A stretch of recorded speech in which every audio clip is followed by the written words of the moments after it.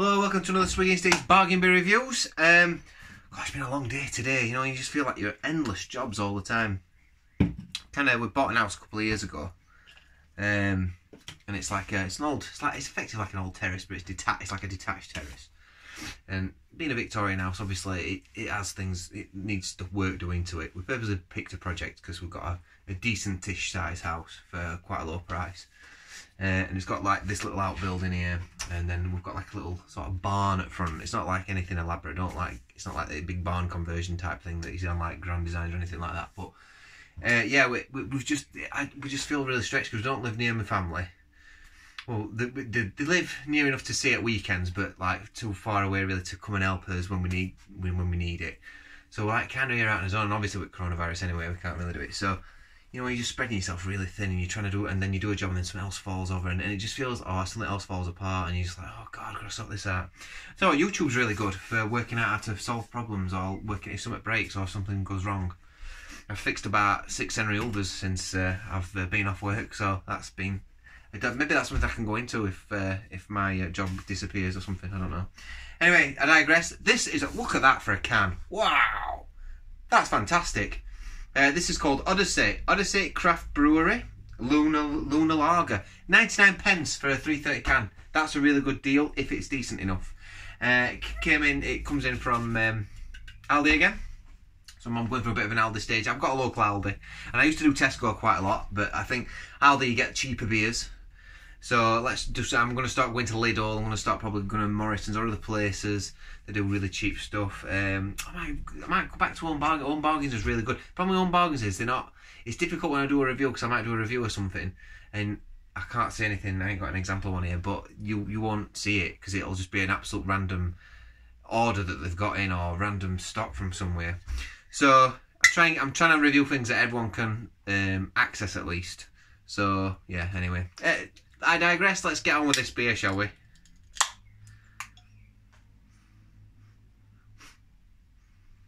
Not much coming off the nose. A little bit of a fresh sort of ready maltiness. This is actually Paul's look. So a lovely golden lager colour. Carbonation looks decent enough. Yeah, I'm getting a little bit of a nice like lemony citrusiness on that, which is quite more than pleasant. I'm suspecting this potentially might be dry hopped actually. Yeah, almost like a fruitiness, like a sweet fruitiness, but also mixed in with the malts. I'm gagging for this today. Yeah. So, looks nice. Head dissipated quite quick. We've got less than half a finger's worth now. But you get that quite a lot with lagers anyway. Let's dive in.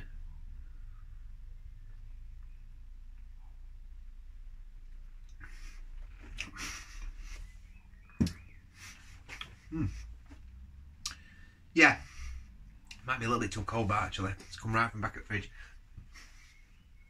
But you can have the lagers really cold. It's got a little sweetness to it. It's very non-offensive. It's very easy to drink. It's lovely on the mouth. Lovely softness on the mouth. Carbonation's spot on. A little bit of a citrusiness going on in there. It's got a nice. It's a very nice balance. The malts are really nice. The balance is good. A quality beer, a quality lager for 99 pence. Yeah, it's a little bit metallic on smell. Well, it's not bad actually. It's quite nice that.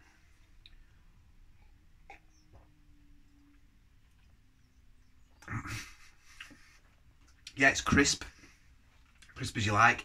You're not getting any dodgy, syrupy flavours. It tastes fresh. It tastes like it's brewed with quality ingredients. It's not blowing me over. It's not like whoa. But that's good. That's a good lager.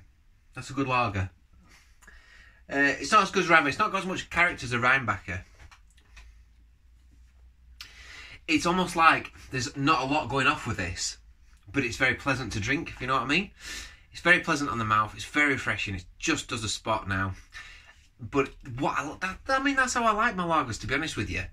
There's nothing worse when you have a lager in, like the ones that like the Effies and stuff I was drinking. And you drink it's like this horrible, weird, like syrupy, putty, cardboardiness, and that's not refreshing. Like, don't taste. It's like a weird maltiness, and this ain't got that. This is quite nice.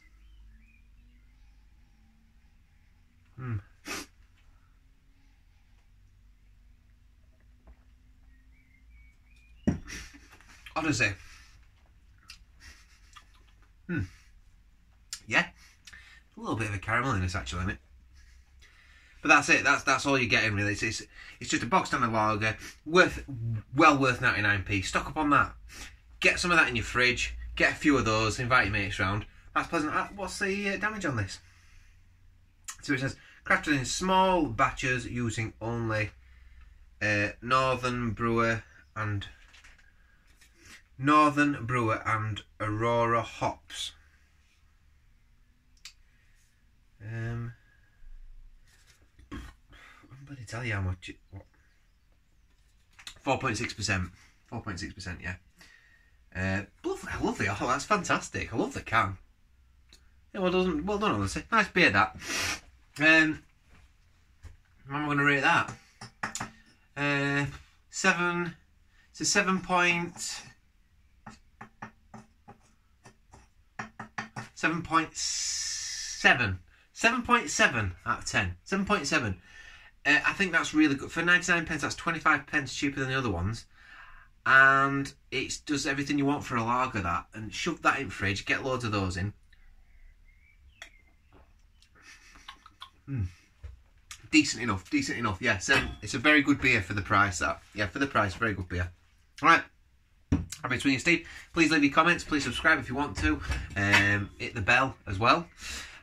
Somebody else says that, don't they? Somebody else says that, so I'm probably going to get copyrighted for it. But yeah, enjoy your evenings and I'll see you next time.